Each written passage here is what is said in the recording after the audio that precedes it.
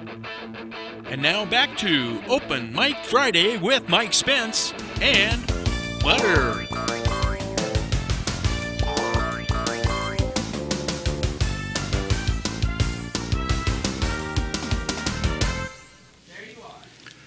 Welcome back on Open Mic Friday, Part 2. I'm sorry, Robert, you probably have butter's hair inside your water. I got it in my mouth. Oh, yeah, you can just shake it all off. That'll there be fine. I'll eat lunch, She came on, just took a nap, but normally there's a big fur ball around here, and I appreciate your indulgence. We want to talk, take the time to talk about the Italian picnic, which is one of my favorite events of the year, and it's coming up next weekend on June 1st. It's May 31st through June 2nd, so there are three nights. And that first night, it's great because it does start on Friday, and that's really where kids, all the rides are half price. There's no entry fee, free parking. I mean, it's a great event for families to go out to. Normally, I buy those wheels of tickets, and before you know it, I've spent $50, and I'm always, Dad, the bank of Dad closed. I want to wear that T-shirt. Yeah, so there's free entrance, sure, and that's new. The free parking's new. We used to charge a little bit, but we try to change things a little bit, see if that makes a difference, on people coming, and we want everybody to experience that. So, well, I know that the kids that Friday night, every time I go by, the kid thing, everybody in the car, I'm always going, bocce for a buck, because we did the commercial for the picnic, and, the bocce for a buck, bocce for a buck. I just love that saying for some reason. I don't know, maybe it's just me. Bocce for a buck. But you can actually take bocce lessons up there during the... Yeah, they'll help you. And I need the help. So Yeah, there's a lot of little tricks to it. It's a lagging game, and so it's... Well, whatever I'm doing, I've done it my whole life. And those bocce ball courts are actually professional. They're actually champion. They've been built to the specs for if you want to have an actual tournament, a national tournament, actually. Right, that's fun. Yeah, it's a great sport. So they got the right tilt, and they got the right width and the length. Well, you have to. They just built some new bocce courts out at one of the wineries at Serafina, the one that's on the west end, way out as you go out Latrobe Road. It's all by itself. Oh, I know that, sure, yeah. And I think the owner, Paul, he said, I'd like to build some bocce ball courts, but he didn't realize how expensive they would be because you really have to get them. They got to be, I think, 90 feet long and so wide. And perfectly level. And then they used to use... they used to use oyster shells years ago. Oh, yeah, a little white crushed shell. And, I grew up at Fort Funston in San Francisco. All the guys, my grandfather used to play bocce.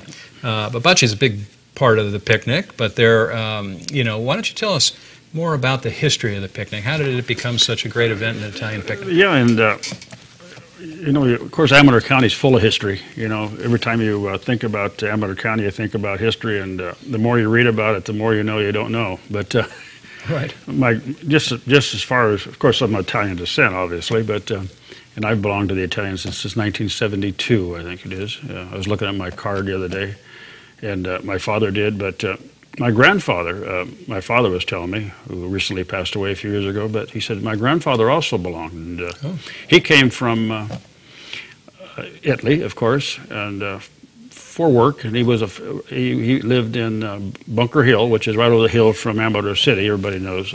Not everybody knows about, but that's called Bunker Hill, and that's where the Bunker Hill mine was. So he lived maybe 500 yards from the mine and went up there and worked underneath the ground.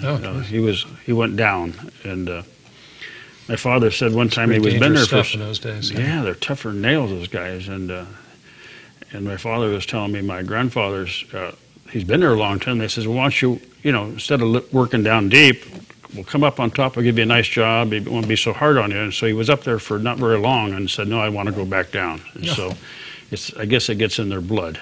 Oh, yeah. Well, I've gone through the cemeteries, and I've seen all the Italian names. They have a section there of all the accidents and things. Yeah. And so the reason I was mentioning Amador City and Bunker Hill, that's actually where the Italian Society was formed in 1881. And they had a building that they used, and it was up by the schoolhouse. And I can't tell exactly which building was, but I haven't researched that yet. But it's right up behind the old schoolhouse.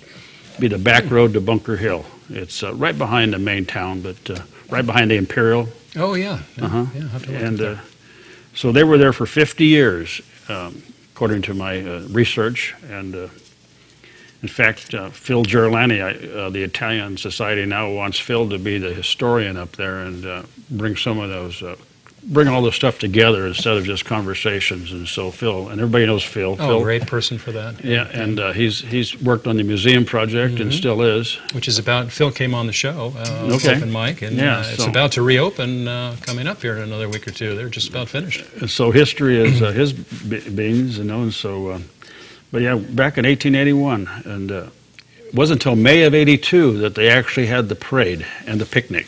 Okay. And the parade started in Amador City, which it would. It went up well, it didn't go up to 49. There was no 49 in 1881. Right. And everybody knows Cattle trail. if you go up there a little bit farther out of Amador City today, there's a left turn up there called String Bean Alley. I'm not sure. I think the name is still there. And that's the road that goes to the mine they're trying to open. Oh, right. And so it went up there, the parade, and they went up the hill there, and there was a person named the Werners, and they evidently had a pasture out there. And that's where they went up to the pasture and had the picnic. That's where it all started. Yeah, and we think about the Italians thinking maybe it was just a social event, but actually it was to celebrate their the Italian Constitution. It wasn't really. It was more political than it was because they came from Italy, and they still had their heritage really strong, of course. And so, and as it grew, we became more social. But they had that benevolent part of them, and everybody that joined actually in those days. And you would get $100 if well, I grew a little bit, but if you died, that's one of the things you got was $100. The widow did to help out the means, and everybody paid a little bit. And so back in 1881, 82, when they started it, they'd come back to town, and evidently had a big gala dance and a ball that night. It only lasted one day, and it did that for 13 years. One big long party, the whole thing. 13 years in the same lot or the same piece of pasture. Of course, there's no trees, no buildings or anything, and I believe I kind of know where it is. But anyway, and then they did that for 13 years, still meeting in Amador City.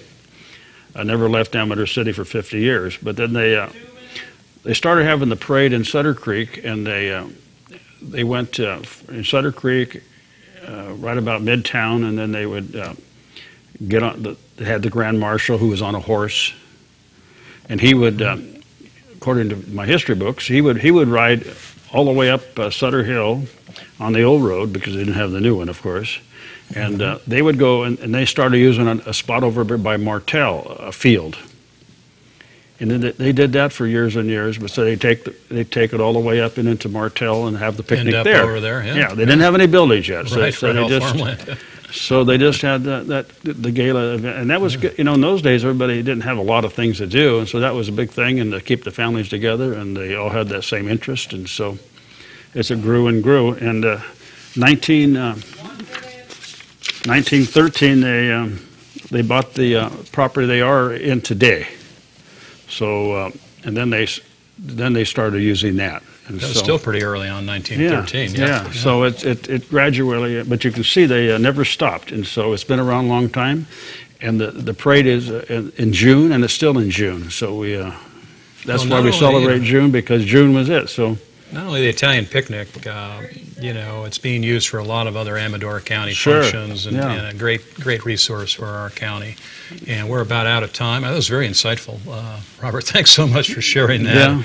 Yeah. And people don't really always learn about the history. I love that area outside of Amador City, driving back in there with all the mines and everything. Yeah. But we want to talk further, have you back on the show, and maybe learn a little bit more. But I want to thank everybody for watching today, and I appreciate you coming on the show. Okay. All right. Good. Thank you, Robert. Okay. For decades,